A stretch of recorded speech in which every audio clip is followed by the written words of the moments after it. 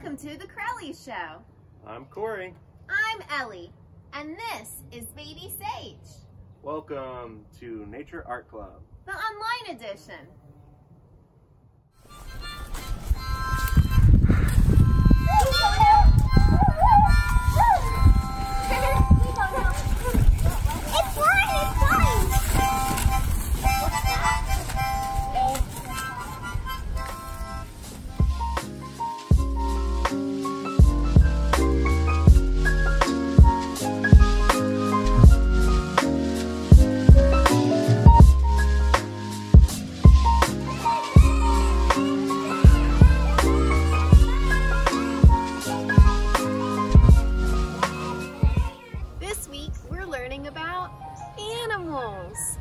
Today, we're learning about farm animals and dinos.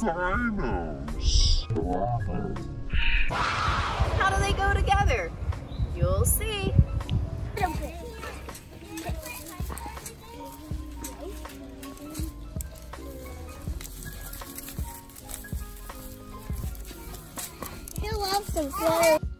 Hello everybody, welcome to Drawing with Corey. This week, we're learning about animals. Today, we're focusing on land animals. The only supplies that we're going to need today are our sheet of paper, a marker, or a pencil. Any kind of drawing utensil will work. Today, we're going to be drawing different farm animals. So we're going to draw a barn with a fence and a silo, and we're going to draw a cow, a sheep, a goat, and a chicken. Let's get started. Okay, so today we are drawing farm animals. So to make sure that it's obvious they're farm animals, we're gonna start out with a barn, and we're gonna draw a real simple one. But to start, we need to have our setting, and the easiest way to make our setting is to draw the horizon, or where the land meets the sky. So I'm just drawing a line all the way across, and I wanna make sure that there's quite a bit more space at the bottom than the top, because we're gonna have all of our animals down here. Up here, we just need space for our barn and a little fence. So to start, I'm gonna have the top of the barn up here with a kind of upside down, flattened V shape. And then at the ends of each of these, I'm gonna draw another line that kind of comes down a little bit lower. And underneath this, I'm gonna draw a rectangle. And you can use the bottom of the ground as the bottom of your rectangle. And then inside of that, I'm gonna draw a square. And inside of the square, I'm going to draw an X. And to make this look even more like a barn, we can put a silo over here on the side. So I'm doing that just with a tall rectangle. It's a little bit taller than this rectangle. And at the top of that, I'm just gonna do a little frowny face for the dome or rounded top of the silo. And then for my fence, it's a bunch of little rectangles, and I want them all to be about the same size. And you can try to make them spaced as evenly as you can, but don't worry about it too much. Doesn't have to be perfect. And then in between those, you can put a line, but to be even easier, I'm just gonna draw one all the way across. And I'm gonna do that on the other side here. And my line across too. There we go. Now we have a barn and a fence that goes all the way across. So now I have all of this room to put my animals. And the first animal that I want to draw is a goat. There are lots of goats around here at the schoolhouse. So I'm gonna start with a little oval shape, and that's gonna be the head. And I'm gonna put 2 eyes in there in the top half. And then about halfway in between those eyes and the bottom, I'm gonna do a little V. And then at the bottom of the V, I'm gonna draw a straight line down. Up here on the top, I'm gonna do 2 little leaf shapes for the ears. So start with 2 frowns, and underneath them, do a smile. And now for the horns of our goat or our ram, I'm doing little curves. They're kind of like S's. And they go down into the head like that. And a noticeable trait about goats are how some of them look like they have beards. So I'm drawing a line down here and then zigzagging a little bit. And there we have our goat's head. So now for a simple body, I'm just gonna draw a big oval. It's a big, healthy goat, gotten a lot to eat. And so for our tail, I'm gonna do a backward C and then a bigger one behind it where they meet at the end. And now for the little legs, I'm going to draw kind of like a rectangle, 2 of them, but they've got little rounded ends. And I'm gonna color those in black for the hooves. So I've got 2 in the front and then 2 in the back. And there we have a goat. Next, I'm going to draw a cow. And the cow is very similar. We will start with an oval for the head. We'll put in 2 eyes on the top half. And this is where it starts to get different. Near the bottom, we're gonna draw kind of a frown line, but that's the start of his nose, because then we're gonna put in 2 little more for the nose holes. And the ears are the same. We're just gonna do 2 little leaf shapes. And instead of the long horns, we've got 2 tiny little bumps right there. And behind that, we're gonna draw another big oval for the body. And then we'll add our legs just the same. And put a little black there on the ends for the hooves. And then I'm gonna add some spots on them, big black shapes. Make them look like a dairy cow. Next, I'm going to draw a sheep. And a sheep is really easy and pretty fun too. The first thing I'm gonna do is draw a U. This is the start of his face. And then I'm gonna draw a little bump on both sides. These are the ears. And now I'm gonna put the eyes down right near the lower end of those C's. And then I'm gonna draw an upside down triangle down below that, closer to the end, and then a U on this side and a U on that side. Now it almost looks like a puppy at this point. But then on the top of this, to get all of the woolly fur that's on there, we're gonna draw a cloud shape. And then the body is also just a big cloud shape.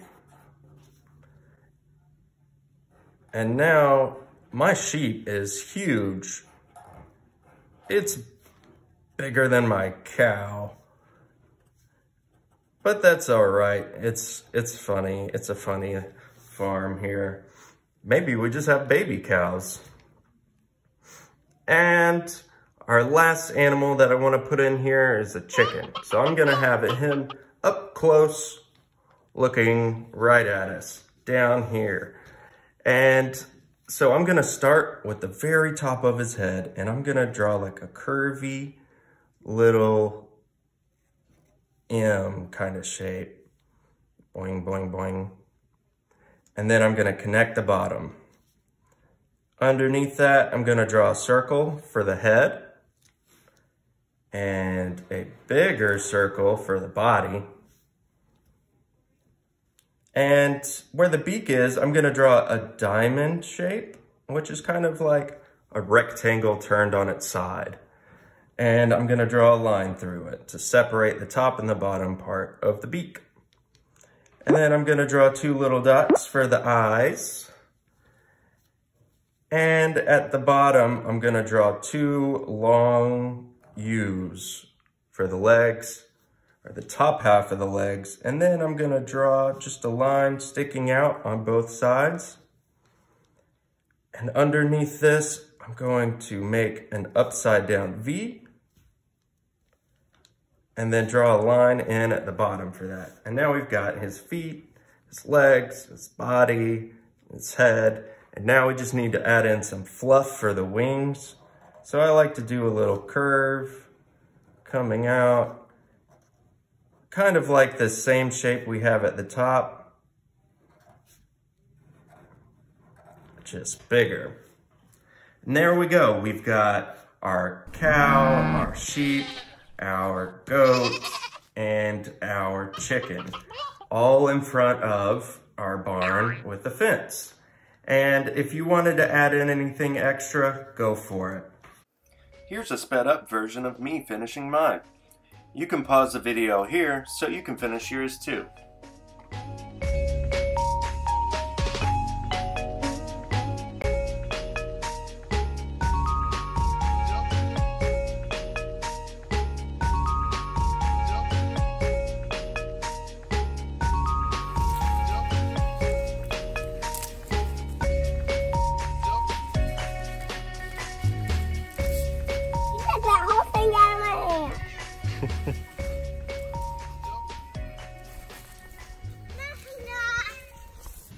On today's Process Art with Elli project, we have a special guest, Sage. Hey, Sage. How are you? Great waving skills. So today we are going to be making pterodactyls. Here is my pterodactyl, and a pterodactyl is, bless you. A pterodactyl is a land animal. Even though they would have flown in the air back in the day, this dino is our land animal. And I think pterodactyls sound like this.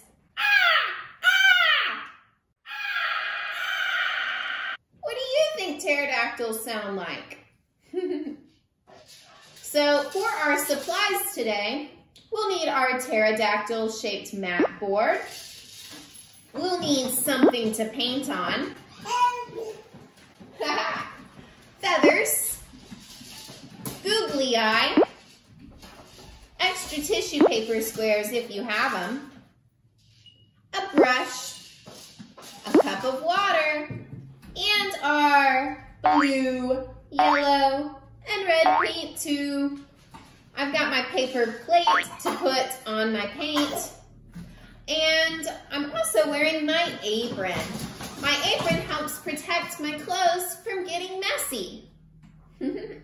Sage knows a thing or two about getting messy. Isn't that right, Sage? All right, so for my picture, I'm gonna get started by pouring out some of the paint I'll use. I'll pour out a little bit of some blue paint.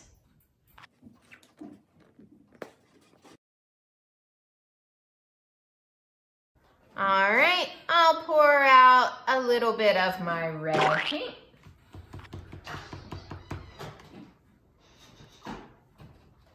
All right, this one got out a little bit too. That's why it's good to paint on something It keeps your messes contained. And now a little bit of my yellow paint. All right. So now I've got my red, yellow, and blue paint, and I'm ready to get started. So I'll take my brush, I'll get it wet, and on this pterodactyl, I think that I want it to start out by having a yellow beak. So I'll just paint yellow right on the ends.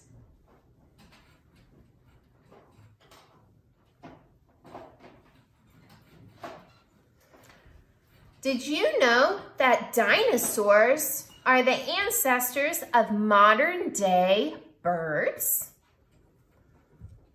So I think I want the rest of this to be pretty blue, but with a little bit of red too. So I'm going to move most of my blue over. Boop, boop, boop. Scooch over blue. I'm going to rinse it out. I'm gonna scoop up a little bit of some red. I'll put it beside my blue pile. I'll scoop up one more little chunk of red. I'll put it next to my blue pile, and now I'm gonna stir it up.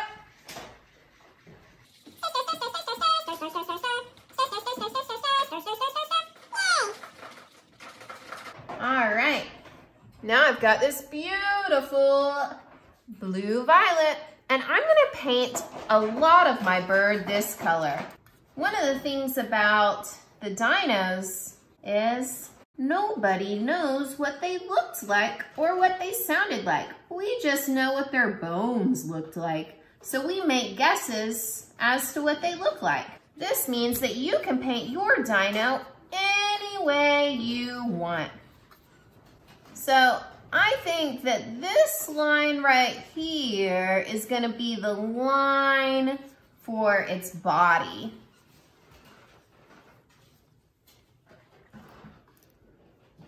So I'm going to leave that side as is for a moment, and I'm just gonna paint the whole body this blue violet color I mixed, or indigo. If I had to say my favorite dinosaur, I think it would be a T-Rex. What is your favorite dino? Do you like one of the plant eaters or one of the carnivores? Carnivore means they eat meat.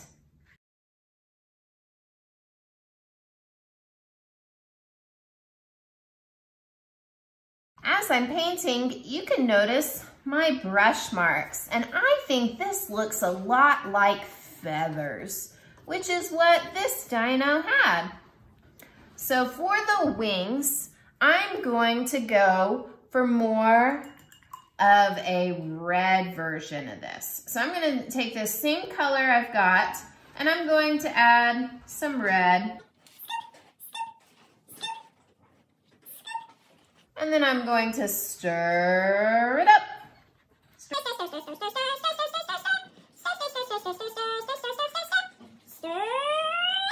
There we go. Perfect. Nice. Now I'm going to take this color for my feathers. And what I'm going to do is work along the edge, painting in these feathers. So I'm going to do a layer.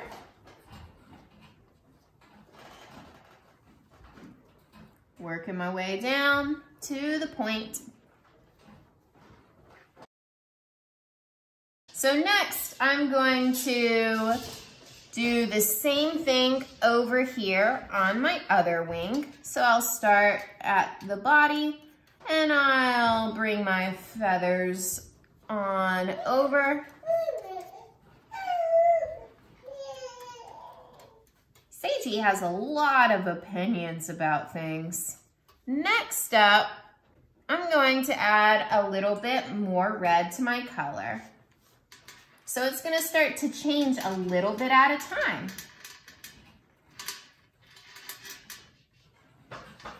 Okay, here we go. This is more of a red-violet color, which is kind of close to pink.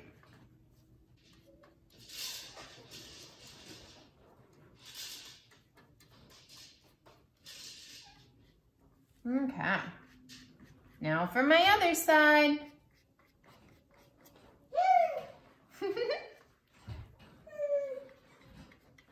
I wonder what Sagie's first word is gonna be. She likes to say hey a lot. And sometimes it sounds like she's saying egg. Yeah, kind of like that. All right, I'm gonna rinse out my brush and I'm gonna just use plain red for the rest of my wings.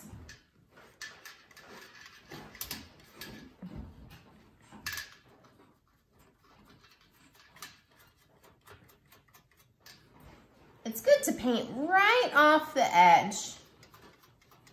That makes the color really pop on your pterodactyl.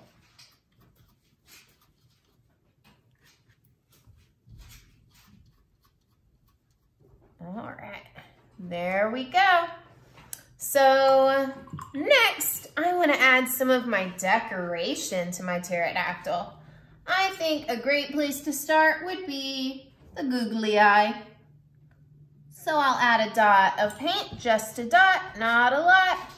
Then I'll take my googly eye, google, google, google. And I'll plop it right down. I only add one because we're looking at a side view of this pterodactyl.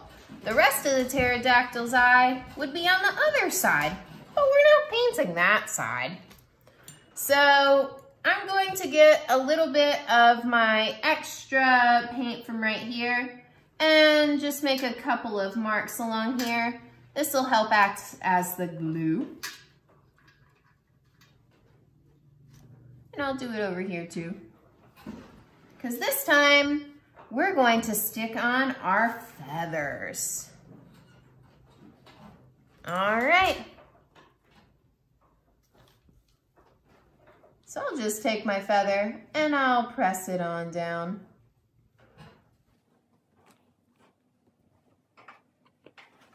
I love these feathers. This is another mixed media project.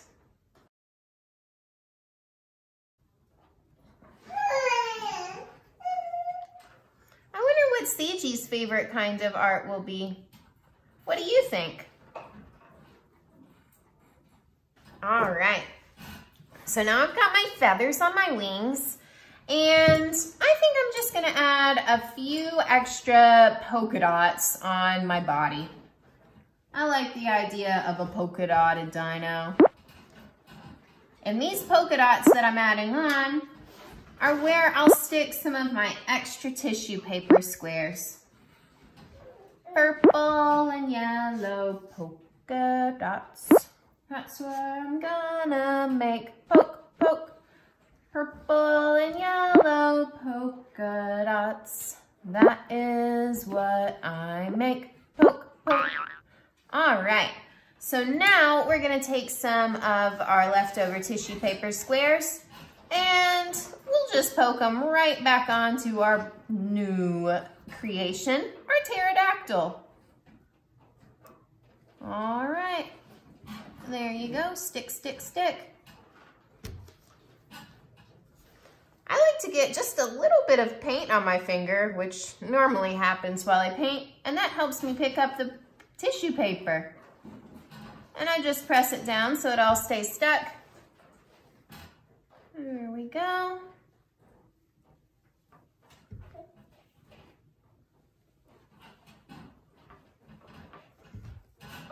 This is looking like such a silly and fun pterodactyl. Maybe like a party pterodactyl. He looks like he would really like to bust open a piñata. That's what I think. I'm going to name my pterodactyl Perry the pterodactyl. What are you going to name your pterodactyl? All right. Ta-da! That's what mine looks like once I'm finished.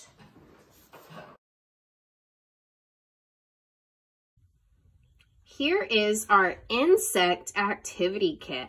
In our kit today, we've got 2 sheets of paper and a pencil. We've got green salt. We've got different kinds of flowers. Insects love flowers. We've got 3 different kinds of plastic insects, a big gallon-sized bag, a ribbon. We've got a mat board painted that can fold in half, and 3 hard tubes.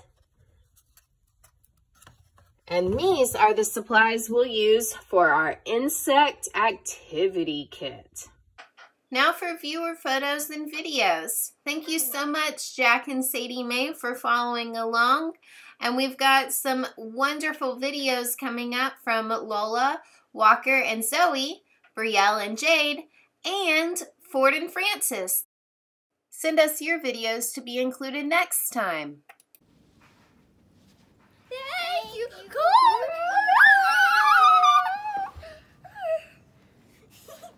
Thank you, Corelli. Thank you, Corelli. Hi. Hi. Today we're gonna do art. We're gonna need just 1 piece of paper. Take a pink marker and take turns. And since the whole planet has stars, I'm going to draw some stars. And stars need to be protected by the moon. It's not really a star, but I don't. So I made it my imagination.